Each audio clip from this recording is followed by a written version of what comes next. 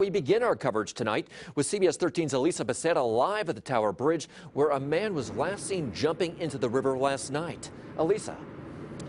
Absolutely, Curtis. And as you said, it's already been a deadly weekend on the water. As you said, last night, a man, can you believe it, jumped from the Tower Bridge into the water. And Sacramento police say the man jumped about 11:30 last night. When he failed to surface, family members jumped in to try to find him. Police say the current was too swift and family members were forced to swim to the shore. Now that investigation is ongoing. They're still searching for this person, and that's only the beginning.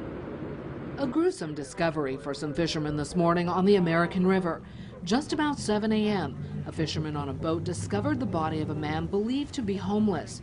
The body was located on a pier under a railroad bridge. According to the Sacramento Fire Department, it appears the man was sleeping at an encampment near the water and rolled into the river and drowned. This drowning is still under investigation. Tragedy struck yesterday on the waterways in Rio Vista, claiming the life of a 7-year-old James Lee Vasquez. Now, the little boy was playing in the Delta and at some point took off his life jacket and was swept away. Now, coming up tonight at 10 p.m., we talked to the Vasquez family. They want to speak out about wearing the life vest and safety about it so that this just doesn't happen again. Curtis, back to you. So sad. So he took off his life jacket. He was wearing one and he took it off and then he drowned.